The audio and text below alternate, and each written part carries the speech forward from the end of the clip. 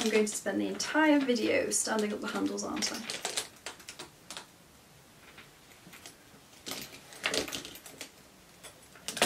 So if you haven't got it from the title, the thumbnail or the bag sat in front of me, today we're talking about the Lady Dior.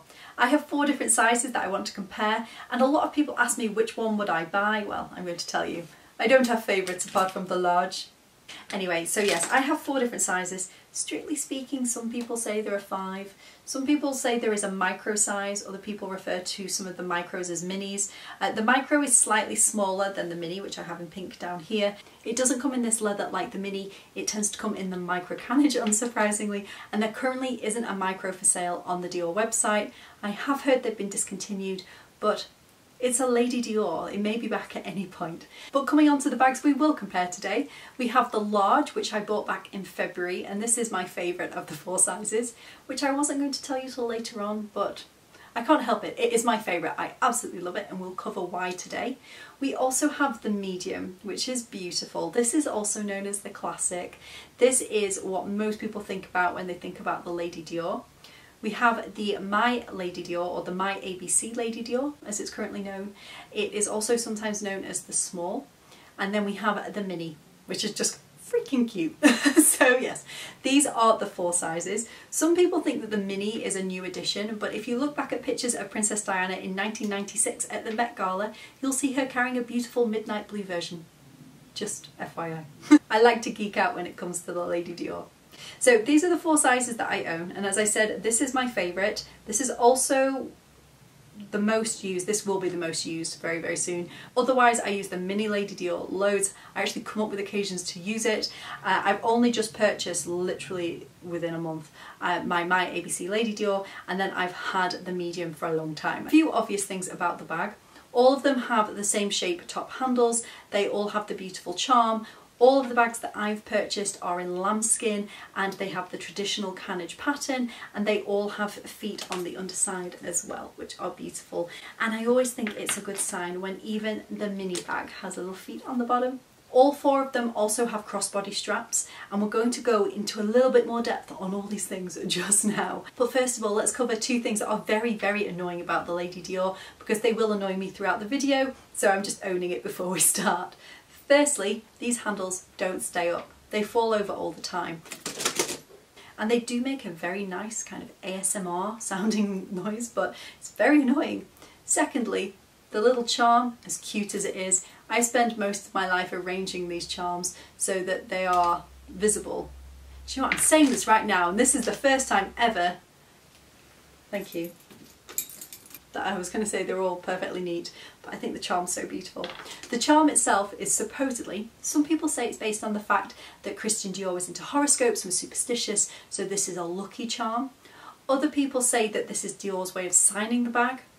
I personally think that maybe both of those things are actually just the stories they tell us to justify their ridiculous prices, but I like the stories because I like to tell them to other people, like right now. And when I went to the Dior exhibit with Dior a couple of years ago, quite a few of these things they actually went through about Dior, and it was just really nice. I love a little bit of history in the bag, and that's one of the reasons that I like the classic Dior pieces, because you have so many features to them. What I do like about the charm though is that each of the letters are hand-shaped, which I just think is very lovely. All the charms are roughly the same size. These 3 are the same size. The charm on the mini is slightly smaller. The handles, these are beautiful. The handles on the large and the medium have exactly the same drop, and these are very comfortable carried in the hand or in the crook of your arm. That's what I'm talking about with the handles. My ABC Lady Dior, I'm not thinking this will fit in the crook of my arm, but let's try. So whilst it does fit, it's not the most comfortable and it doesn't look the best, but I'm sure some people could quite comfortably carry it this way. I, on the other hand, would find that my hand would turn the same colour as my bag. And the mini, that's obviously not going to fit in the crook of your arm. I don't know why I'm even trying it. I think it's because this channel, I make it for my own amusement. Ta-da! Pointless. The Lady Dior was originally designed to be carried by the top handle, and that is quite obvious when you look at the medium.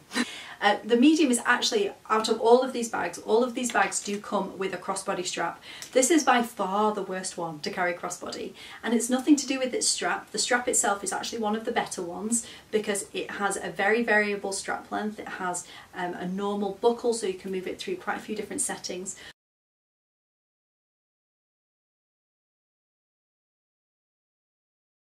But the actual shape of the bag does not lend it to being crossbody, and it's actually less comfortable as a crossbody than even a bag as large as the large, because if you look at the side profile, and I'll put all of the bags side by side to show you.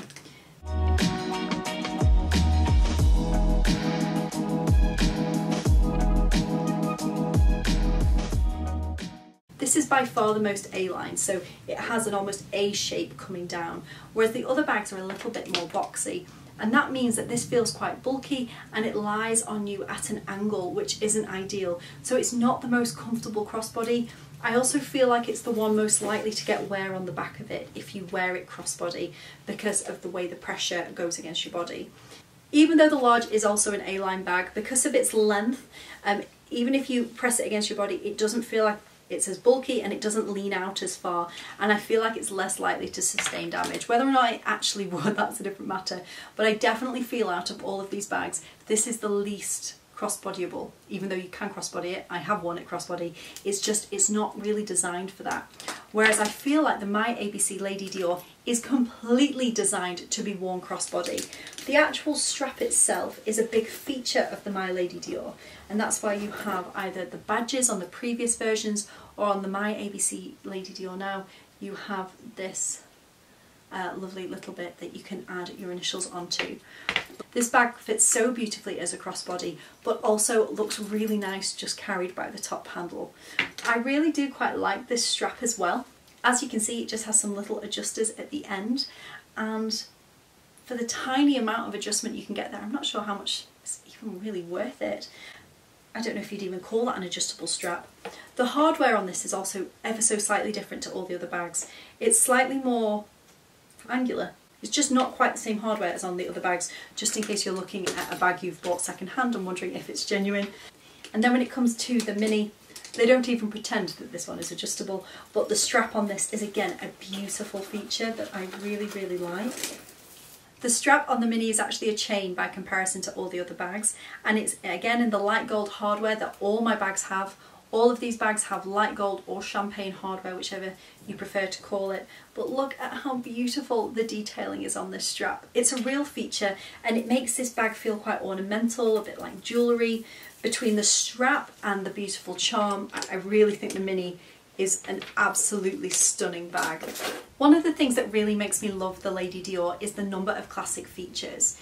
In particular, the obvious feature is this beautiful canage quilting on the bag. So this quilting supposedly comes from the original Christian Dior fashion shows back in 1947, when ladies would sit on the Napoleon III chairs, and when they stood up, the wicker pattern would be imprinted on their clothes, and supposedly this is what gave Christian Dior his inspiration to invent this beautiful pattern, which Dior have apparently tried to acquire the rights to as their own pattern in the past. It's a really beautiful, intricate quilting. I prefer this even to the Chanel quilting. I think it is so incredibly beautiful. I don't think I've mentioned the colours of the bags.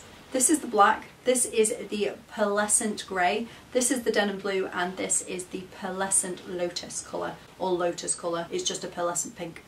So those are the four colours. As I said, all the bags have light gold hardware or champagne gold, depending on what you like to call it. What other classic features did I want to mention? Oh yes, ovals. Ovals again are a classic feature of Dior.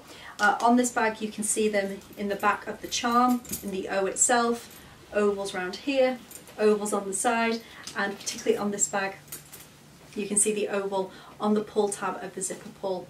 Again, the ovals supposedly come from the chairs at the Christian Dior fashion shows, so that's why they're a feature as well. Also, while I've got it up, this is the only bag that I have that has a zip closure. The other three have the more modern flap, which I'll show you properly in a second. So when I bought this, there wasn't an option of a flap, they just had the zip, and I would have gone for the zip anyway because it's the classic. I'm just like that. So the zip is beautiful, and it gives a very secure opening and closure to the bag. In fact, so secure that you can't get to your own stuff, which is kind of annoying. To get inside, not only do you unzip it, but you have to then pull it open.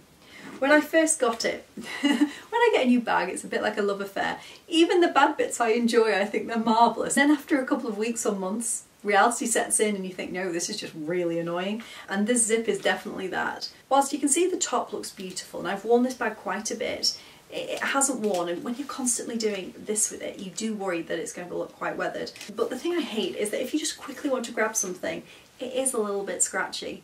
In fact, I've got to the point some days where I'm going in and out of it so much that I get red marks up my hand, but then again, I mark particularly easily. The really annoying thing though, let's just keep going, is that when you put loads of stuff in the bag and have the zip closure, if you then want to get to stuff at the bottom, you often have to pull everything out to get to the item at the bottom, whereas these flaps are so functional and so easy, you can see absolutely everything. Inside there, sorry, I've got the strap in there as well, but you can see the lovely fabric lining, and it's got a zip compartment in there, and this is made in Italy. I think all of these are made in Italy. Yes, they are. So that's what the inside is like. The inside of this one, the My ABC and the Mini are all fabric, and then it's suede inside my large. And I always like to know the little details, like where the date codes are. So in most of the bags, for example the Mini, it's inside the internal pocket on a little leather tab. So it's embossed on that one, but on my large it's actually printed onto a leather tab inside the pocket. Same goes for my ABC Lady Dior, but look at that lining, beautiful. And on my medium it's in a slightly different location, and actually the leather inside looks quite different, but the date code on this one is behind this little leather tab which is attached to the zip. So they're all slightly different inside, and again this one is embossed, but I love the little details. I did actually want the large originally with the zip closure for reasons we'll come to in a second, but as you can see it's quite hard to get in there. The thing that's deceptive about the medium Lady Dior is how big it is. You can fit an awful lot inside here, but it's just really hard to find stuff, particularly if you put it to the bottom. And I distinctly remember being on a train and realising I needed something out of the bottom of this bag and dismantling everything that was inside it out on the table in front of me in order to get to the bottom, which is kind of annoying. The positive of the zip though is that because you have this layer of leather here, it actually holds the A-line structure of the bag that little bit better. And this is something I've seen on bags over time as they wear. So that has still got its beautiful A-line structure. And when I decided to go for my large Lady Dior, I noticed that the ones like this that have the flap, they're slightly more rounded, they're a little bit softer in shape around the top, and that's probably because to get in and out of it you can do this, and generally it may lose its shape a little bit more easily over time. The flap closure, some people are concerned that it's not as secure as the zip, and it probably, well, it definitely isn't as secure as the zip, but it looks fairly secure, it looks closed, it's not open like a tote, and it's fairly easy to use. I have actually scratched my flap. I don't think you can see where I've scratched it at all. I did some of my own repair work. I don't know what I scratched it with, but there was a big white line down the centre of it. So I filled it in with eyeliner. And it looks beautiful now. Can you even see where it was? Maybe I have a future in repairs. I certainly love watching repairs on YouTube. I find it really relaxing. I'm sure I'm not the only one. They have millions of views on those videos. There's something very therapeutic about them taking a really battered bag and making it look beautiful, or battered shoes and making them look beautiful. Anyway, just get out of my weirdness for a second. You can't even see where I damaged it on top. I think I'll hold off setting up my own repair works until I have slightly better techniques. The flap is really good. It is a really good development on the Lady Dior. I think it was a really good move by Dior to put it in there. I think it makes the bag infinitely more usable. I can see absolutely all my stuff in there, particularly if I put a bag liner in, and it doesn't look quite like a black hole. Again, the other difference with the large Lady Dior is you have a second pocket here. It's just an open and shut flat pocket, unlike the others that just have the zip compartment, which you can see on this side. The reason that I also wanted the zip in the large, as much as I also wanted it to hold the shape at the top of the bag, is that the zip version had a contrast red fabric lining, which was so beautiful, and I really wanted that. And I think it would have been easier to see my items, but I am very happy with the one that I've got, and I don't think I'd have used the zip bag anywhere near as much as I've used this, particularly if I'm putting tons and tons of stuff in it. Maybe if it had had the longer zip, I'd have been able to see that a little bit more easily, but this is so easy to use. The flap is brilliant. I really can't knock it. It's great.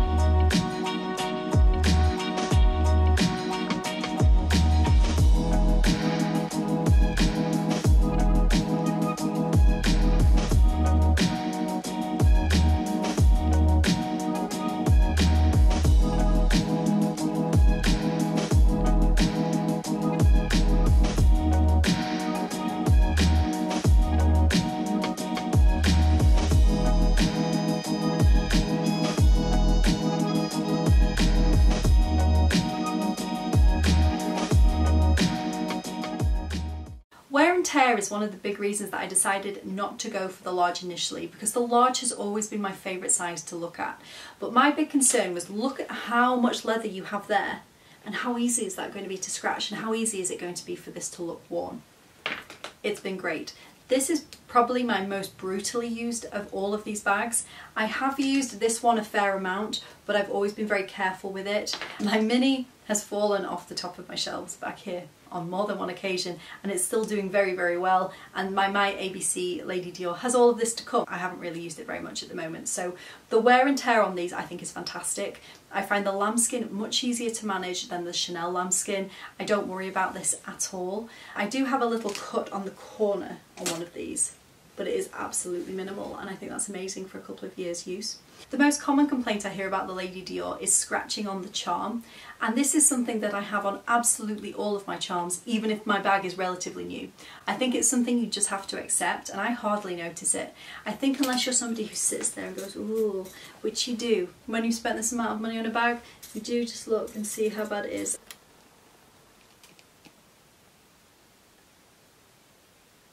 I've seen people leave the plastic around the charms of these to stop the scratching, but I think they have to be a little bit used and loved, and it's not terrible. So this is my oldest one, so this should be terrible. It's got a little bit, but there's something about a little bit of wear on a bag that makes me feel like it's a little bit loved. So I think it's not very obvious on the champagne or light gold hardware. I think that is a good move for scratching. It might be a little bit more obvious on other colours of hardware, but certainly I have no problems whatsoever with mine. I know I've talked about this in previous videos, but I'm just going to briefly mention the history of the bag, which is that it first came out in 1994, and it was kind of informally known as the Joujou or Favourite. And then in 1995, Bernadette Chirac, who was First Lady of France, gifted one of these to Princess Diana. And Princess Diana absolutely loved the bag. Dior actually named it the Lady Dior in her honour, with her blessing.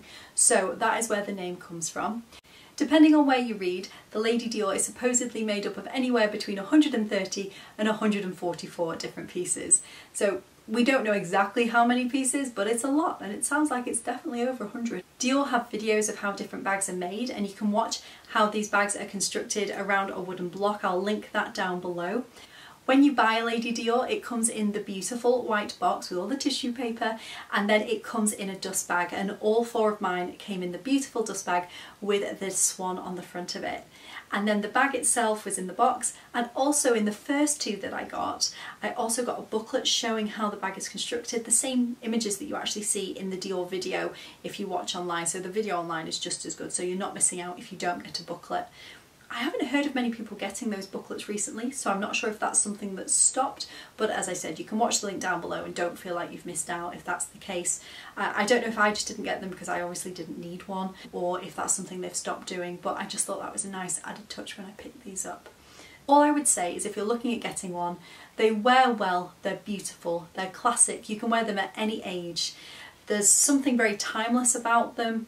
The large is all round great practical. I would recommend this to absolutely everybody. I think it's stunning. The medium, if you are somebody who loves the classics, if you like knowing about the classic features, if you want to top handle it or crook of your arm it, this is beautiful. It's so stunning. If you're somebody though who mainly wants to crossbody, something a little bit edgy, a bit younger, I would go for my ABC, or if you want something unbearably cute with an amazing strap, evening bag, going out bag, wedding bag, this is absolutely perfect. Just kind of nipping out, need a tiny little bit of stuff with you. They're all beautiful, that's why I have all four, I love them all. I didn't buy them obviously specifically to do this video. I remember a few years ago when I watched Gossip Girl and Blair Waldorf carried two of these I think during the series. Really beautiful bags, and I just think the thing about the large is that it's so intricate and beautiful and feminine that you can carry this in an evening, but the size of it makes it practical for during the day. It's just wonderful, and I did have an anxiety at one point that they would stop making the large because it's certainly not popular on social media, so I want everyone to buy one to make sure they keep selling them. So yeah, that's my motive behind that one. I have heard that they've discontinued the zip, but if you look online they do have the Amaranth, which is that beautiful burgundy, and there was another one or two that also had the zip still, so I'm not sure if that is being discontinued. If you are desperate to get a bag with a zip, it's worth nipping into a boutique and checking if that's the case, because it might be worth getting one sooner rather than later. But I love this. and I'm glad I got it, but if I could go back in time, I'd have definitely got the large first and I'd have bought this second.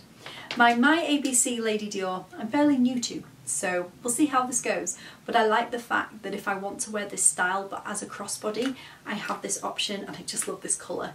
I think wearing bright colours is something not particularly natural to me, but I really wanted a bag in this colour, so when you put it on something as beautiful and delicate as the Lady Dior, it makes it a really beautiful bag. So I'd been looking at getting a Chanel bag in light blue for ages, but this one just looks so much nicer to me.